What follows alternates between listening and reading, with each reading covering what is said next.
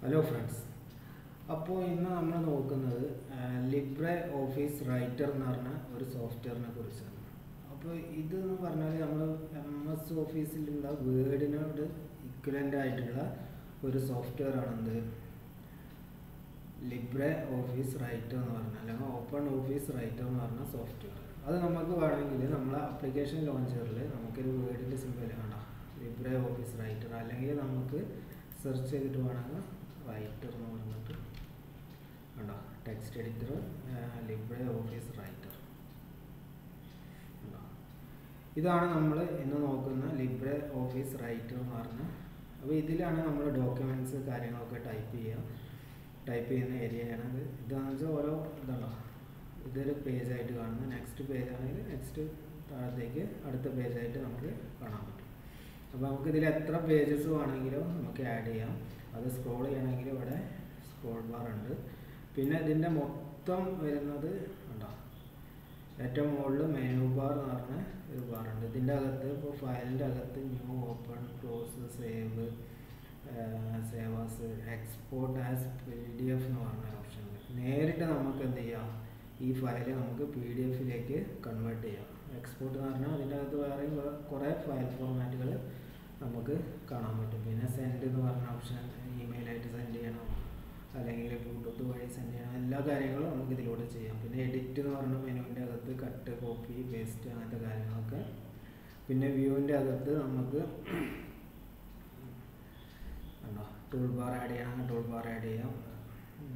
ഇൻസേർട്ടിൻ്റെ അകത്ത് നമുക്ക് അങ്ങനത്തെ കാര്യങ്ങളൊക്കെ, ഇപ്പോൾ ഹെഡർ, ഫൂട്ടർ അങ്ങനത്തെ കാര്യങ്ങൾ. പിന്നെ ഫോർമാറ്റിൻ്റെ അകത്ത് നമുക്ക് കുറേ കാര്യങ്ങൾ ഇതിലൂടെ നമുക്ക് ചെയ്യാൻ പറ്റും.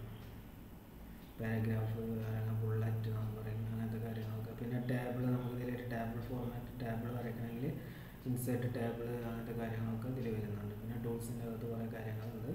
വിൻഡോ, ഹെൽപ്പ്, ഇത്രയും കാര്യങ്ങളാണ് മെനു ബാറിൻ്റെ അകത്ത് വരുന്നത്. പിന്നെ ഇവിടെ ക്ലോസ്, മിനിമൈസ്, മാക്സിമൈസ് എന്ന് പറഞ്ഞ 3 ബട്ടൺ വരുന്നുണ്ട്. പിന്നെ വരുന്നതാണ് ഇതാണ് ടൂൾ ബാർ. ഇവിടെ താഴെ ഒരു ടൂൾ ബാർ. ഇത് standard tool ബാറും formatting tool bar. Format ചെയ്യാൻ വേണ്ടി ഇപ്പോൾ നമുക്ക് സൈസ് കൂട്ടണം, ബോൾഡ് ആക്കണം, ഇറ്റാലിക് ആക്കണം ഉണ്ടോ, അതിനുള്ള ബട്ടൺസ് ഇവിടെ കാണുന്നുണ്ട്. അതിൻ്റെ ഷോർട്ട് കട്ട് കീ താഴെ പറയുന്നുണ്ട്. Ctrl+B എന്ന് പറഞ്ഞിട്ട്, Ctrl+I എന്ന് പറഞ്ഞു, Ctrl+U എന്ന് പറഞ്ഞാൽ അണ്ടർലൈന്, പിന്നെ അലൈൻമെൻറ്റ് അങ്ങനത്തെ കാര്യങ്ങളൊക്കെ. ഇതെങ്ങനെ ചെയ്യാമെന്ന് നമുക്ക് നോക്കാം. പിന്നെ താഴത്തെ ഡ്രോയിങ്സ് ടൂൾ ബാർ, ഇവിടെ ക്ലിക്ക് ചെയ്തിട്ട് നമുക്ക് മൗസ് ഡ്രാഗ് ചെയ്താൽ ആ ടൂൾ കാണാം ഫോർമാറ്റിംഗ് ടൂൾ ബാർ. ഇത് നമുക്ക് ഈ വിൻഡോയിൽ വേണമെങ്കിൽ നമുക്കിത് എന്ത് ചെയ്യാം, ക്ലോസ് ചെയ്യാം. പിന്നെ ഇവിടെ കുറേ കാര്യങ്ങൾ ഇവിടെ കാണുന്നുണ്ട്. ഇതിൽ ഉൾപ്പെടുത്താത്ത എക്സ്ട്രാ കാര്യങ്ങൾ ഇവിടെ കാണുന്നുണ്ട്. ക്ലോസ് ചെയ്താൽ. അപ്പോൾ ഈ ഒരു ഫയലിലേക്ക് നമുക്കൊരു പുതിയ ടൂൾ ബാർ എങ്ങനെ ആഡ് ചെയ്യാം എന്ന് നോക്കാം.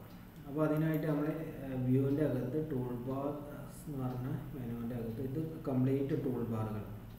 അപ്പോൾ നമ്മൾ ഫോർമാറ്റിംഗ് ബാർ ഇവിടെ ഇല്ല, ഉള്ള ബാറുകളൊക്കെ നമുക്ക് എന്ത് ചെയ്യാം, ഇവിടെ ടിക്ക് എന്ന് പറഞ്ഞാൽ കണ്ടോ, ടിക്ക് കണ്ടോ, സ്റ്റാൻഡേർഡ് ഡ്രോയിങ്സ് ഏറ്റവും താഴെ കിടക്കുന്ന ടൂൾ ബാറാണ്.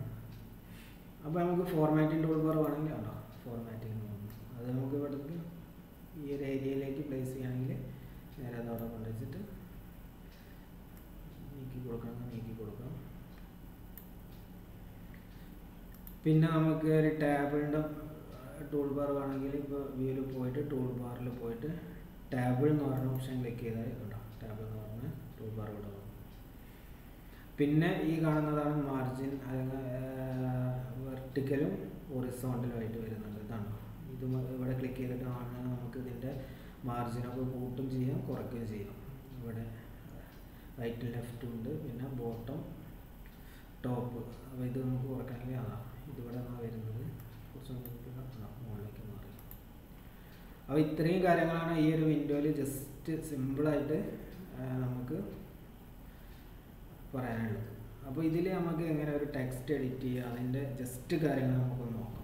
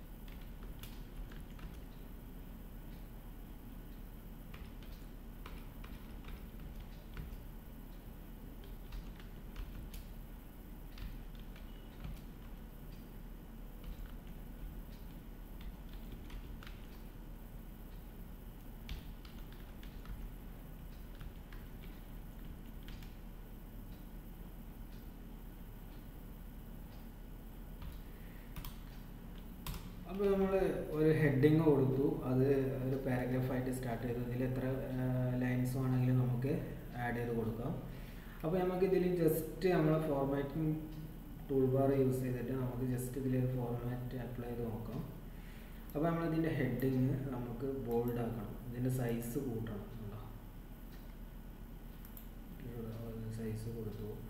പിന്നെ നമുക്ക് ഇതിൻ്റെ ഫോണ്ട് കളർ ചേഞ്ച് ചെയ്യണമെങ്കിൽ ചേഞ്ച് ചെയ്യാം. ബാക്ക്ഗ്രൗണ്ട് കണ്ടോ, ബാക്ക്ഗ്രൗണ്ട് ചേഞ്ച് ചെയ്യണമെങ്കിൽ ചേഞ്ച് ചെയ്യാം. കൺട്രോൾ സെറ്റ് അടിച്ചാൽ ഇത് അൺഡു കണ്ടോ, അൺഡു റീഡു പറഞ്ഞ ഓപ്ഷൻസ് ഉണ്ട്. അപ്പോൾ മൊത്തം ആ ലൈന് ബാക്ക്ഗ്രൗണ്ട് കളർ ചേഞ്ച് ചെയ്യണമെങ്കിൽ ചേഞ്ച് ചെയ്യാം. അത് സെൻട്രലൈസ് ചെയ്യണമെങ്കിൽ കണ്ടോ, സെൻറ്റേഡ് ചെയ്യണമെങ്കിൽ ചെയ്യാം. ലെഫ്റ്റ് അലൈൻമെൻറ്റ്, റൈറ്റ്, അങ്ങനത്തെ കാര്യങ്ങളൊക്കെ വരുന്നുണ്ട്. പിന്നെ ഫുള്ള് ജസ്റ്റിഫൈഡ് എന്ന് പറഞ്ഞത് പാരഗ്രാഫിൽ നമ്മൾ അപ്ലൈ ചെയ്ത് കൊടുക്കാം. അപ്പോൾ ഇത് നമുക്ക് കളർ വേണ്ടെങ്കിൽ നോ ഫിൽ കൊടുക്കാം. ഇപ്പോൾ ഫോണ്ടിൻ്റെ കളർ ചേഞ്ച് ചെയ്യുകയാണെങ്കിൽ കണ്ടോ, ഏത് കളറാണ് വേണ്ടത് നമുക്കത് സെലക്ട് ചെയ്താൽ മതി.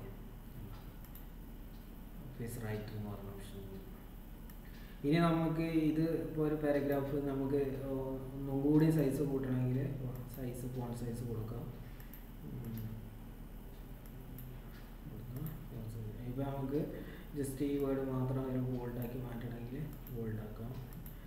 പിന്നെ ഇതിൽ കുറേ കാര്യങ്ങളുണ്ട്. ഇതിൻ്റെ അകത്ത് എക്സ്ട്രാ വരുന്ന കാര്യങ്ങൾ, ഇവിടെ കളേഴ്സ് കാര്യങ്ങളൊക്കെ ഈ ഒരു ബട്ടൺ ക്ലിക്ക് ചെയ്താൽ നമുക്ക് ഇവിടെ കാണാൻ പറ്റും. പിന്നെ ഇതിൻ്റെ അകത്ത് വരുന്നത് new file, new word document create ചെയ്യണമെങ്കിൽ ക്രിയേറ്റ് ചെയ്യാം. ഓപ്പൺ, സേവ് ചെയ്തത് ഓപ്പൺ ചെയ്യണമെങ്കിൽ ഓപ്പൺ ചെയ്യാം. Save documents as ഇമെയിലേക്ക് send, PDF convert ചെയ്യണമെങ്കിൽ PDF, പ്രിൻ്റ്, അങ്ങനത്തെ കാര്യങ്ങളൊക്കെ സ്പെല്ലിങ് ചെക്ക് ചെയ്യണമെങ്കിൽ അൺഡു റീഡു, അങ്ങനത്തെ കാര്യങ്ങളൊക്കെ അവിടെ ടാബിൾ, അങ്ങനത്തെ കാര്യങ്ങളൊക്കെ വരുന്നത് അവിടെ. അപ്പോൾ ഇതിൻ്റെ അകത്ത് നമുക്ക് ഇനി എത്ര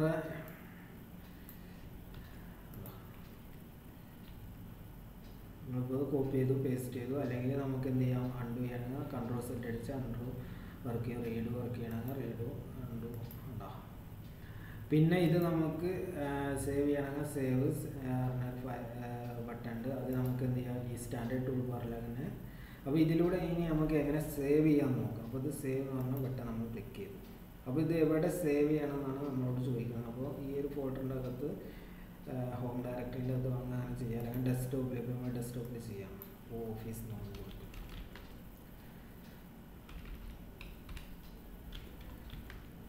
പിന്നെ ഇതിൽ മെയിനായിട്ട് പാസ്വേഡ് കൊടുക്കാമെങ്കിൽ പാസ്വേഡ് കൊടുക്കാം. പിന്നെ ഫയൽ ടൈപ്പ് എന്ന് പറഞ്ഞൊരു ഓപ്ഷൻ വരുന്നുണ്ട്. ഇപ്പോൾ നമുക്കൊരു വേർഡിൽ ഈ ഫയൽ ഓപ്പൺ ചെയ്യണമെങ്കിൽ വേർഡിൻ്റെ ഫോർമാറ്റിൽ എന്ത് ചെയ്യാം, നമുക്കിത് സേവ് ചെയ്ത് വെക്കാം. അപ്പോൾ എന്ത് ചെയ്യുന്നു, വേർഡിലും ഈ ഫയൽ ഓപ്പൺ ചെയ്യും. നമുക്ക് ഈ ഓഫീസ് റൈറ്ററിൻ്റെ അകത്ത് വേണമെങ്കിൽ ഇത് ഓപ്പൺ ചെയ്യാം. എന്താ വെച്ചാൽ ഈ ഒരു ഓഫീസ് റൈറ്റർ എന്ത് ചെയ്യുന്നുണ്ട്, വിൻഡോസ് ഫയലും സപ്പോർട്ട് ചെയ്യുന്നുണ്ട്. അപ്പോൾ നമുക്ക് വിൻഡോസിൻ്റെ ഇപ്പോൾ ഡോക്ക് ഉണ്ടോ, ഡോക്കെന്ന് കൊടുത്ത് സേവ് ചെയ്താൽ ഈ ഫയൽ എന്ത് ചെയ്യുക, വിൻഡോസ് ഓഫീസ് പാക്കേജിൻ്റെ അകത്ത് 97/2000 ഈ എല്ലാ ഓഫീസ് പാക്കേജിൻ്റെ അകത്ത് നമുക്ക് ഈ ഫയൽ ഓപ്പൺ ചെയ്യാം. ഇനി പുതിയ വെർഷൻ ആണെങ്കിൽ വിൻഡോസ് 2010 ഓഫീസ് പാക്കേജ് അങ്ങനത്തെ എല്ലാ കാര്യങ്ങളിലും നമുക്ക് ആ ഒരു ഫോർമാറ്റിൽ സേവ് ചെയ്താൽ DOCX എന്ന് പറഞ്ഞ ഫോർമാറ്റിൽ സേവ് ചെയ്താൽ എല്ലാത്തിലും ചെയ്യാം. ഇതിൽ പറയുന്നുണ്ട് ഏതെല്ലാം ഫോർമാറ്റിൽ ഇത് സപ്പോർട്ട് ചെയ്യുന്നുണ്ട് ഇവിടെ പറയുന്നുണ്ട്. നമുക്ക് ജസ്റ്റ് ഇത് ഫയൽ ടൈപ്പ് ക്ലിക്ക് കൊടുക്കാതെ നമുക്ക് ഇതിൻ്റെ ഡിഫോൾട്ട് ഫയൽ ടൈപ്പിൽ സേവ് ചെയ്ത് നോക്കാം. ഈ ഫയൽ എന്ത് ചെയ്തു, office.odt എന്ന് പറഞ്ഞ ഒരു ഫയൽ ഫോർമാറ്റിൽ ഇത് സേവ് ആയിട്ട്. അപ്പോൾ നമ്മൾ ഡെസ്ക്ടോപ്പ് എടുത്താൽ വേണ്ട office.odt എന്ന് പറഞ്ഞ ഫയൽ, ഈ ഫയൽ അവിടെ സേവ് ആയിട്ടുണ്ട്. ഇത് നമുക്ക് ഓപ്പൺ ചെയ്യണമെങ്കിൽ ഈ ഒരു ഫോൾഡറിൽ പോയിട്ടോ അല്ലെങ്കിൽ ഇതിൻ്റെ അകത്ത് ഫോൾഡറിൽ സേവ് ചെയ്തിട്ട് അവിടെ പോയിട്ട് ഡബിൾ ക്ലിക്ക് ചെയ്താൽ ഓപ്പൺ ഓഫീസ് റൈറ്ററിൻ്റെ അകത്ത് ഓപ്പൺ ചെയ്ത് വരും. അല്ലെങ്കിൽ നമുക്ക് നേരിട്ട് ഓഫീസ് റൈറ്റർ ഓപ്പൺ ചെയ്തതിന് ശേഷം ഫയലിൽ ഓപ്പൺ അല്ലെങ്കിൽ സ്റ്റാൻഡേർഡ് ടൂൾ ബാറിൻ്റെ അകത്തുള്ള ഓപ്പൺ എന്ന് പറഞ്ഞ് ഇതിൽ ക്ലിക്ക് ചെയ്തിട്ട് നമ്മൾ ഫയൽ സെലക്ട് ചെയ്ത് കൊടുത്താൽ ഉണ്ടാവും, ഓപ്പൺ എന്ന് കൊടുത്താൽ ആ ഫയൽ ഓപ്പൺ ചെയ്ത് ഉണ്ടാവും. ഇനി നമുക്ക് സേവ് ചെയ്യണ കാര്യം, പിന്നെ ഇവിടെ ഒരു സേവ് ആസ് എന്ന് പറഞ്ഞൊരു ബട്ടൺ ഉണ്ട്. ഇതെന്താ വെച്ചാൽ നമ്മൾ ഒറിജിനൽ ഫയൽ എഡിറ്റ് ചെയ്തതിന് ശേഷം നമുക്ക് വേറൊരു ഫയലായിട്ട് സേവ് ചെയ്യണമെങ്കിൽ അതിന് യൂസ് ചെയ്യുന്നതാണ് സേവ് ആസ് എന്ന് പറഞ്ഞ ബട്ടൺ. അപ്പോൾ എന്താ വെച്ചാൽ നമ്മളെ ഒറിജിനൽ ഫയൽ അതിൽ ചേഞ്ചസ് ഒന്നും വരാതെ പുതിയൊരു ഫയലായിട്ട് ആ ചേഞ്ചസ് കൂടി ഉൾക്കൊള്ളിച്ച് പുതിയൊരു ഫയലായിട്ട് സേവ് ചെയ്ത് കൊടുക്കാനാണ് എന്ത് സേവ് ആസ് എന്ന് പറഞ്ഞ ഇത് ഉണ്ടോ.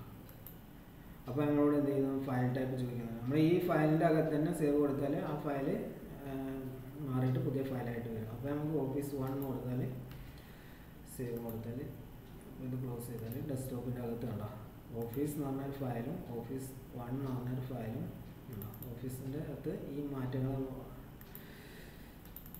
ഉണ്ടോ.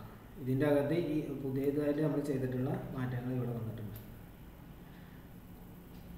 അപ്പോൾ ഇതാണ് ലിബ്രെ ഓഫീസ് റൈറ്റർ എന്ന് പറഞ്ഞാൽ നമ്മളെ മൈക്രോസോഫ്റ്റ് വേർഡിനോട് ഇക്വലൻ്റ് ആയിട്ട് ലിനക്സിൻ്റെ അകത്ത് അല്ലെങ്കിൽ ഉബുണ്ടുവിൻ്റെ അകത്ത് ഉള്ള ഒരു ഓഫീസ് വേർഡ് അല്ലെങ്കിൽ ഡോക്യുമെൻറ്റ് നമുക്ക് ക്രിയേറ്റ് ചെയ്യാൻ വേണ്ടിയിട്ട് യൂസ് ചെയ്യുന്ന ഒരു സോഫ്റ്റ്വെയർ ആണ് ഓഫീസ് റൈറ്റർ എന്ന് പറഞ്ഞിട്ടുള്ള